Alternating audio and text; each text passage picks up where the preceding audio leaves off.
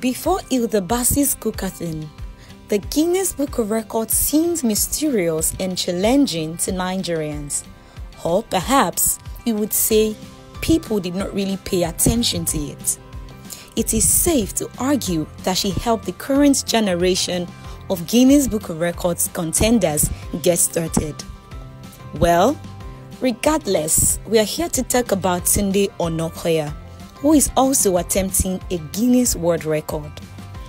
Tunde Onakoya aims to break the Guinness World Record for the longest unbeaten chess marathon, which currently stands at 56 hours, 9 minutes and 37 seconds.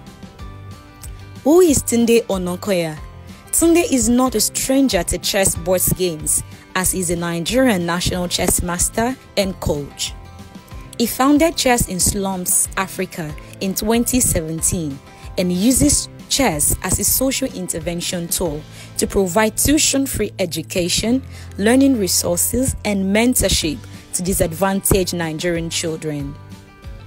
In January 2024, he played the chess match against 10 players at once in Germany and he won all of the games.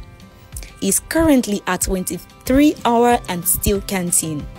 Do you think he has all it takes to break the Guinness World Record for the longest unbeaten chess marathon?